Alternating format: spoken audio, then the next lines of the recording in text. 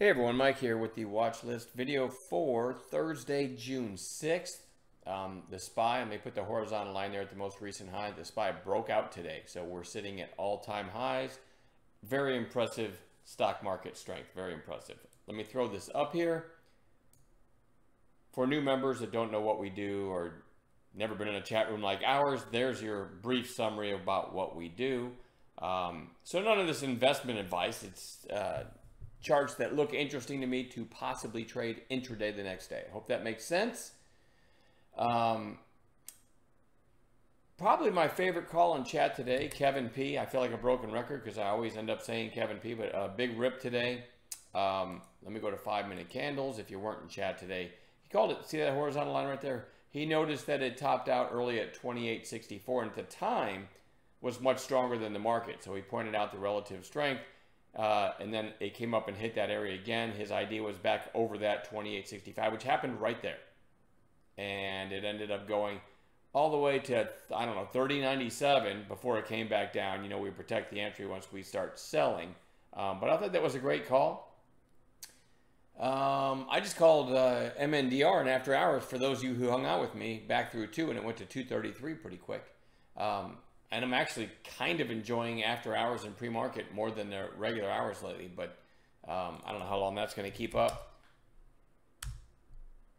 And there's an example of the SPY just did a slow grind higher all day, and there weren't a lot of individual names popping, but again, we found some good stuff to trade. I also called GWAV, got a quick 50-cent trade in that one, GWAV in pre-market, for those of you that were there trading with me in pre-market. So anyway, let's go to the watch list for tomorrow. Pretty big list. All right, BROS just broke out today, ended up closing about at that breakout point, but certainly worth a possible continuation watch tomorrow. ASNS, you know what, I think I'm going to take this one off. Yeah, I'm going to remove it from the list. They did an offering in after hours, and it kind of got weaker, and plus it was a serial halter. Every 17 seconds it halted today. I've said this a million times. If I ever meet the person, the man or woman who invented the halt rule, I will kick him or her in the balls if I ever meet them. So it's the dumbest rule ever. It doesn't help anybody. MNDR. This day was real. It fell from 23.60 down to 292 in one day, and then just went into what we call sidewaysness, which I know isn't really a word.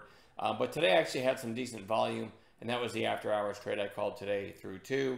And again, it went to 233. But that volume, maybe we get a follow-through day tomorrow, so it makes the list. Stitch Fix, which my wife was a member of years and years ago, and I thought it was the dumbest thing ever. But nice breakout today, even though it closed well off its highs. Goes on watch tomorrow. GME, I already talked about GameStop.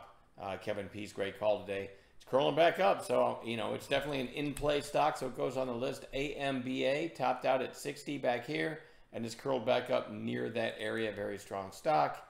JWEL, really nice pop today, and went as high as, so far at least, 280 in after hours, so that one goes on watch. You know, we love to focus on in-play stuff. Triple D, which is a well-rounded company. I'm sorry, that was funny to me. Nice pop today on what sounded like good news.